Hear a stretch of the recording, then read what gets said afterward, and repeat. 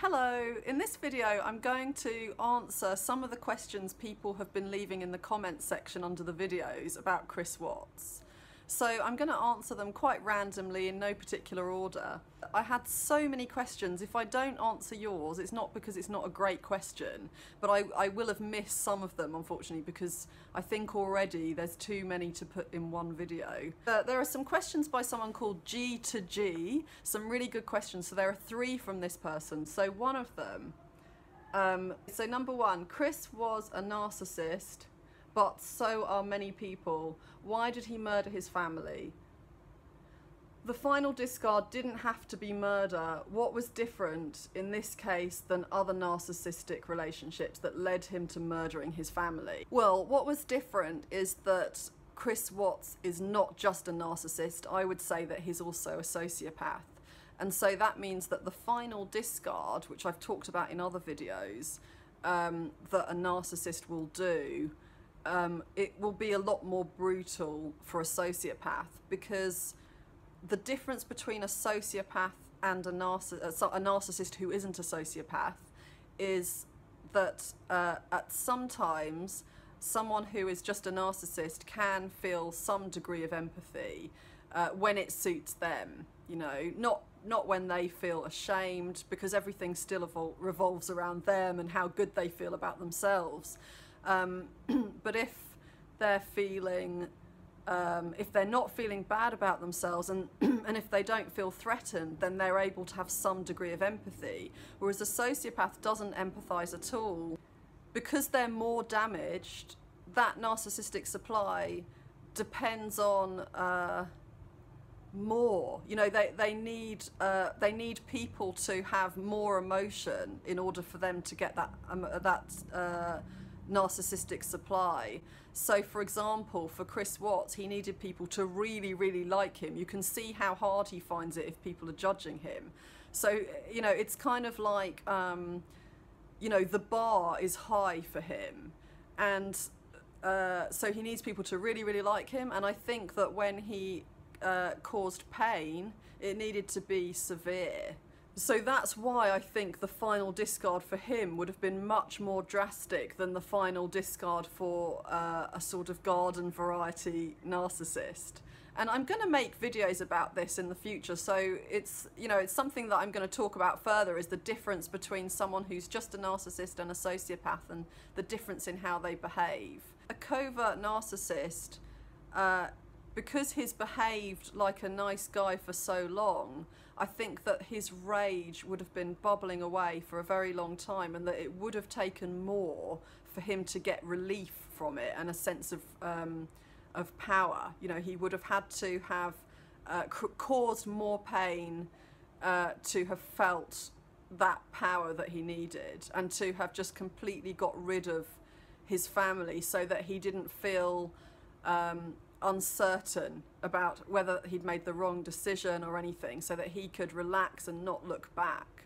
And that's something I've also talked about in previous videos. In your opinion, what specific role did Nichol Kessinger play? Did she imply murder without telling him to murder the family? How much did she know if this was indeed premeditated? Okay, so for this one, I can give my opinion. I'm obviously not a detective, you know, so I can just give my opinion on the interviews I've seen with Nichol Kessinger and my overall impression of her and the role she played. So my impression of Nichol Kessinger is that she's somebody who likes to be quite controlling in a relationship, and that she would have been under the impression that she was in control in her relationship with Chris Watts, when of course she actually wasn't, because he was just telling her all of these lies about how he was divorcing Shanann and so on.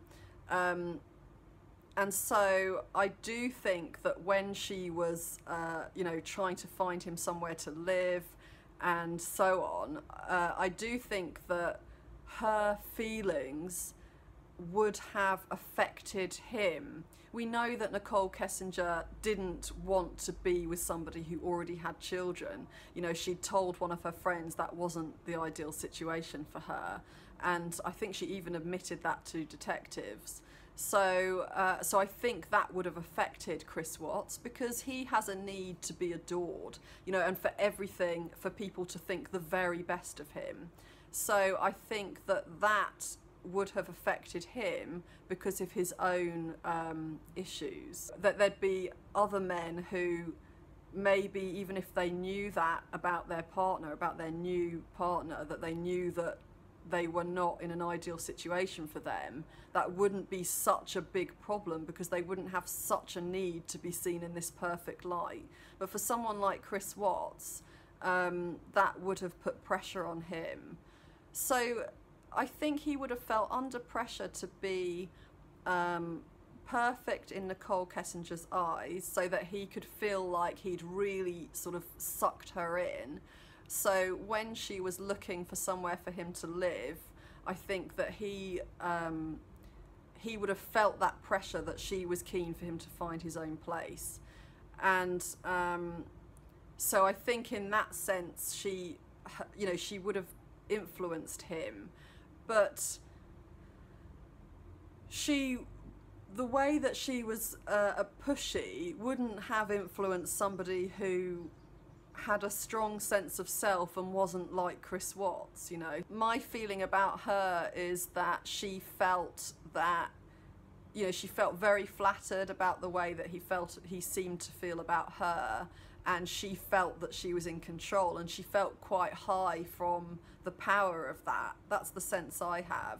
I don't think she was somebody who had much empathy. I think the way she behaved in the police interviews was disturbing to me, because she didn't seem to be affected particularly by the fact that this guy had just wiped out his family. She doesn't talk about that, and she doesn't seem traumatized by what he did to his family. She behaves in a very normal way. So there's something about her that I find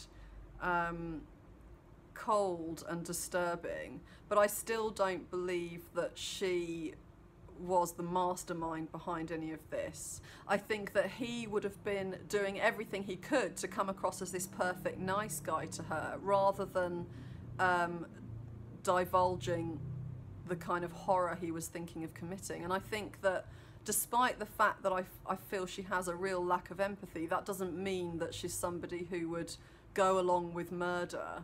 I do think she was hiding stuff, you know, she wasn't being completely upfront and honest, but I don't think that she was hiding a murder plan, and I don't get the feeling from what I know about Chris Watts that he would have had an accomplice and confided in Nichol Kessinger. I think he would have been too busy trying to pretend to be this really lovely guy with her and blame Shanann for the problems with their marriage, you know.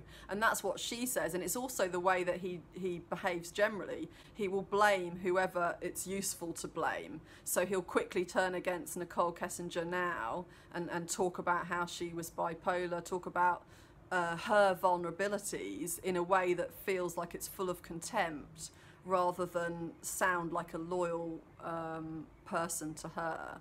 If she had been involved, I don't think he would have hidden that she was involved at all. He's already shown himself to be quick to show someone else up, as long as it frees him of responsibility. So I think if Nichol Kessinger had been involved, Chris Watts would have made that clear and tried to limit any responsibility and blame her for it. Was him listening to the song Battery a sense of delight and celebrating his actions? If so, that's a very strong statement. That suggests he enjoyed murdering his family. And if we can say that, then who's to say he wouldn't murder again given the chance? Is that what you're proposing?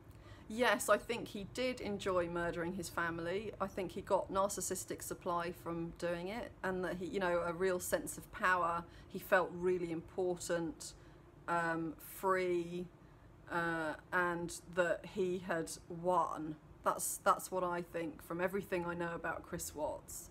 So would he have done it again? Yeah, why not? think we can see what he's capable of, so why wouldn't he do it again? I don't think he would be someone who would go around killing random people, and I think that he would do it when he was ready for the final discard, when he'd met somebody else. So there's no really, I think there's no reason why he wouldn't have murdered Nichol one day in the future. I think from what we know about what he said about killing Bella, this is, I guess this is assuming you believe his version, but when he said that Bella had said, "Are you going to do to me what you did to CeCe?"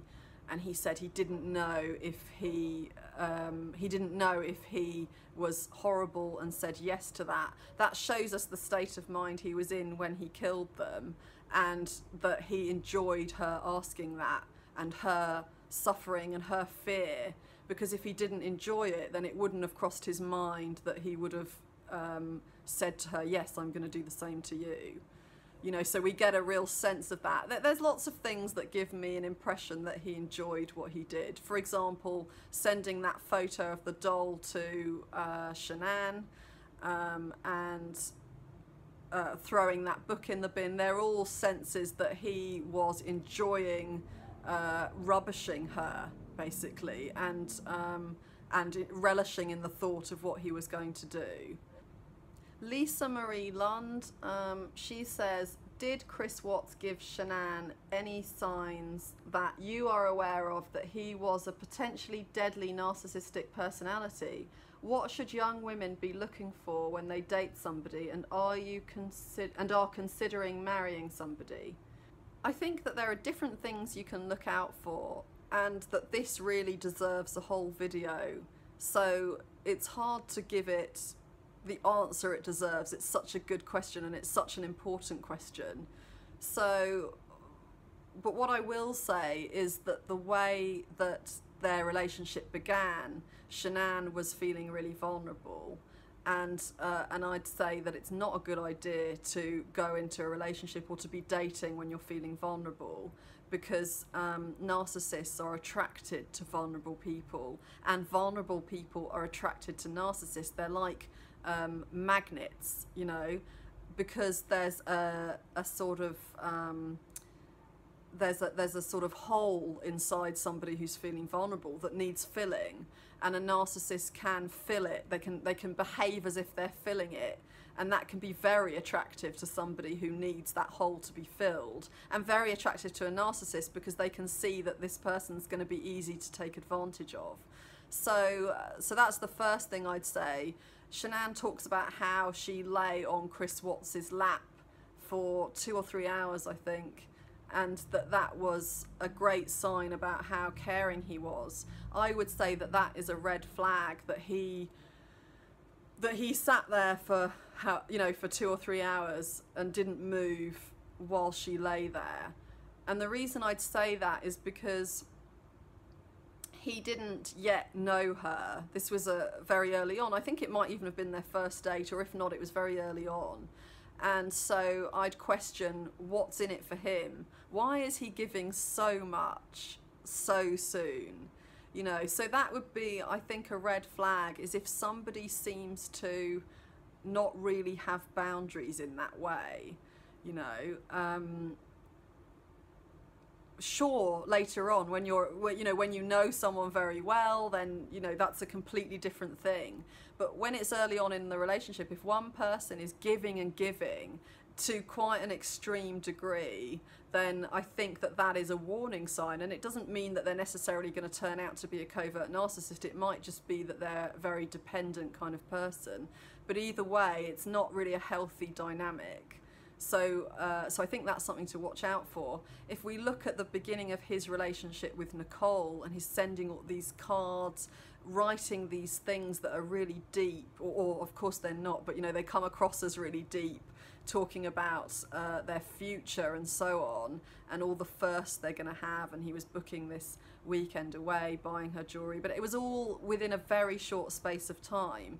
So that's a red flag as well, because a covert narcissist is in a really big rush to pin the victim down, and so they're sort of going to really put on this great show of being this absolute hero in someone's life, and then they will wait until they've got the trust of that person and until they've become dependent on all of that good stuff that they're getting. And once the victim is dependent, then the narcissist has control, and that's when it becomes dangerous. So those are the red flags, I think, in this situation that we can see. We don't know the ins and outs of their relationship, so it's hard to point out much more than that, really. We know that he was abusive towards the end, and that Shanann didn't tell her family about exactly the way he was behaving, so we don't know how often that was the case in the past. We know from Chris Watts that he had that he'd shown rage before. We don't know how often. So, it's really hard to comment and to really understand exactly what was going on and when he was showing his true colours in their relationship, how often that was happening. But we know as well, when I say we know, what I mean is the information is out there, from the documents that were released to the public. But she went to see a lawyer, not in a professional way, so she didn't go to see him in that way, but she met him, she happened to meet him in a restaurant, but she was asking for his business card, and she was asking for all the ins and outs of custody of children in a divorce. And that was back in April, I think, or March. So that suggests that there was something going on sooner than we know about in their relationship. And a lot of the time a victim will keep things quiet and try to safeguard the relationship from other people's judgment. So she was always boosting Chris Watts on Facebook and so on. So my impression is that things would not have been as rosy as she wanted us to think they were. I think it's unlikely that he really was this, really did behave like a perfect ideal husband right up until the end. And, she wrote a message to one of her friends as well, saying that he was very selfish and he only thought about himself. And that was quite a general statement about the way he behaved generally. So that suggests it had been going on for a while. So if I knew more about their relationship, then I could use it. It would be much more helpful, because I could use it to point out other red flags. But unfortunately, we don't have all the details. Okay, so the next question. Prisma Domine writes, he wasn't in control though, just not in the sense he's claiming. People like Chris have zero agency, they're complete slaves to their impulses. LAF, interested to hear your thoughts. I don't agree. I don't think he was a slave to his impulses. I think if Chris Watts was a slave to his impulses, he wouldn't have pulled off this nice guy act for as long as he did. People would have seen straight through him because of his behaviour, when really he managed to play the role of a nice guy and a good dad well enough for people to buy into it. So I don't think that that's true. I think that the murders were premeditated from all the information we have, and that he knew exactly what he was doing. And I've said that he acted on his rage, but that doesn't mean he wasn't in control, He was in control of that rage, and he chose the timing, he chose to act on his rage at that point. But even though he wants us to believe that he was just completely out of his mind, I don't believe that at all. Second question that the same person asks, what do you think about the fact that he killed the younger child in front of the older one?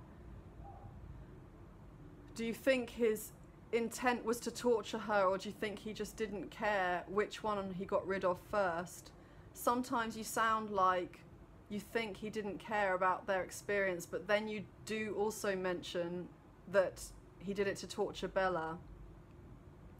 I think in that case he would be a sadist and not just a narcissist. Was there any significance to the order of the killings? So for that, I would say that, yeah, I think that he would have killed CeCe first. A big part of that would have been for practical reasons, because I think Bella was a lot easier to manage and would have just sat there. She was, CeCe was much more extroverted, and you know, I think she would have made a big fuss and been a lot harder. It would have been a lot harder for him to have killed Bella while at the same time as controlling CeCe. So I think that would have been, I think a big part of that would have been for practical reasons. This is of course assuming his version of events is true, which I believe it is, but I know that a lot of people don't, in which case I guess this question would seem irrelevant to you.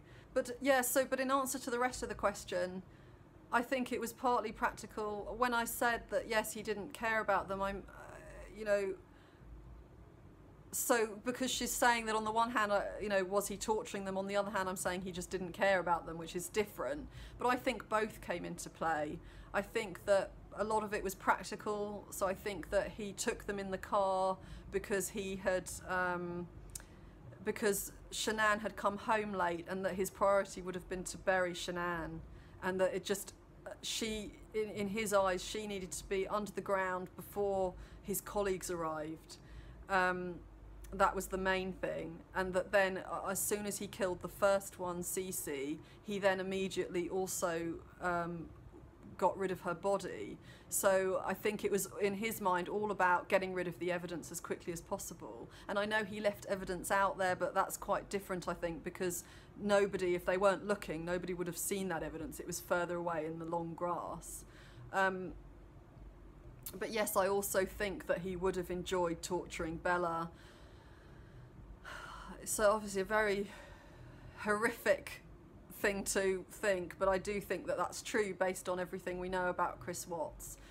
And also his own admission that she had said, are you going to do the same thing to me? And what I've said earlier in this video about how he, we know the mindset he was in, that he considered saying yes, you know, that he enjoyed her pain. He didn't know anything about her mouth injuries, he hadn't inquired about them, which suggests to me he really didn't care at all. And yeah, so, and I think the fact that she had these injuries means it was a very brutal, he killed her in a very brutal, forceful way, you know, and that he was feeling this rage and was enjoying it. So yes, she says that he wasn't, that would mean he was a sadist and not just a narcissist. Well, yes, I think he was a sociopath. I think he is a sociopath, so he isn't just a narcissist. So I would agree with that he would get off on somebody's pain. Like a Thunderchild says, thousands have signed a petition to have his photographs removed from his prison cell. And then she's saying, do you think he honestly would care if that petition's successful? If they remove the photographs, would he actually care? Or is it just for show, to show that he, a show of remorse? Or is it really important for him to have the images with him? I would say it is really important, because they're a reminder of lots of things for him, of the way that they loved him, so that would make him feel good, because that's narcissistic supply. So just from looking at those photos, he'd get a feeling of narcissistic supply from remembering Shanann's desperation when he was killing her, the power that he had, how much she needed him. That would all be giving him narcissistic supply. The way that the children would have looked up to him because he's a grown-up and he's their dad, you know, Bella singing that lovely song, you know, they would remind him of all of these times when he felt good about himself because they all needed him and loved him, basically. And also, I would expect that he will also be getting narcissistic supply from remembering killing them. This is a really interesting question from MK, who often writes interesting comments, I think. So this one is, this person is asking, what do you think about the men and women who are helping blame the women in Chris Watts's life? I think this is a common thing that happens when women are killed in society. It's very common for people to blame the woman, and that's what we're seeing here. So there's so much hatred for Nichol Kessinger, for example, and there's also a lot of hatred for Shanann. And I understand, of course, you know, Nichol Kessinger was having an affair with someone who was married and had a family, and a lot of people are going to feel really uncomfortable about that. And also we've got the fact that she didn't seem concerned, particularly in the interview, about his family that had just been murdered. So I can see why there would be a lot of sort of negative feeling towards Nichol Kessinger, but the extent of it in terms of the murders, you know, what I find quite interesting is the way that very often people seem to actually have more anger towards her than towards Chris Watts, who actually murdered his whole family. And I think that this is a common thing, that people will assume a woman is behind it, or that it's somehow the woman's fault. And I think Chris Watts has really helped people to have that feeling, because he's behaved like he's this nice guy, and a lot of people have bought into that.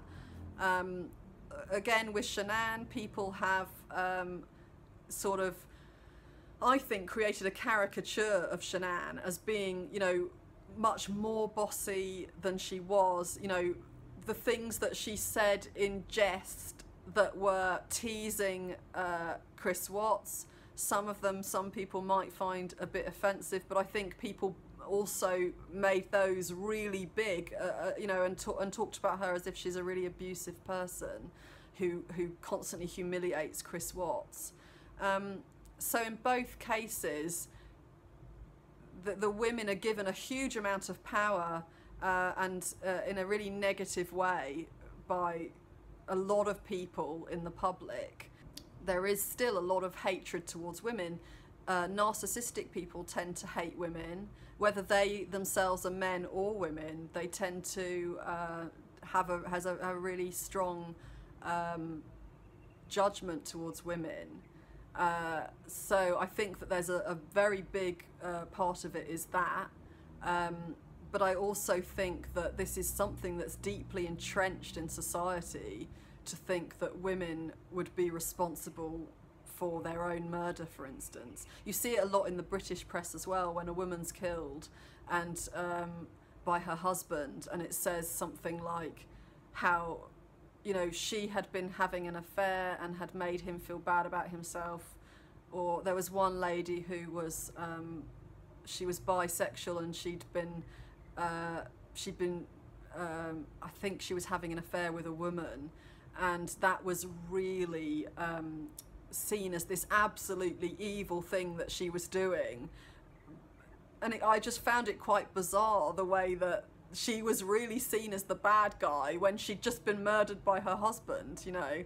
And I think, yeah, just people do seem to blame the woman. It's just something that's in our society, is just this way of looking at women. I think you can look at it really as a sort of narcissistic trait that is entrenched in our society, this way of viewing women, you know, this sort of to be quick to be jealous from other women, to put the woman down, to that women is, for example, if you know, there's this horrible thing where if a woman is raped, what she's wearing suddenly seems important to people, which obviously it's completely irrelevant to whether she was raped or not. But it's there's you know, and if someone's murdered, were they having an affair? And of course in this case Shanann wasn't having an affair, and he was the one having an affair, and yet still Shanann has been the one looked at as this really abusive, horrible woman, you know, even though she's clearly the victim. So I would say that yes, this is a sort of narcissism in society, that a sort of hatred of women and a need to degrade women, not just by men but also by other women. So I'm going to leave it here because this has gone on for quite a long time, and I'm going to continue to answer your questions in the next video. If you haven't subscribed, please subscribe, and I'll see you in the next video.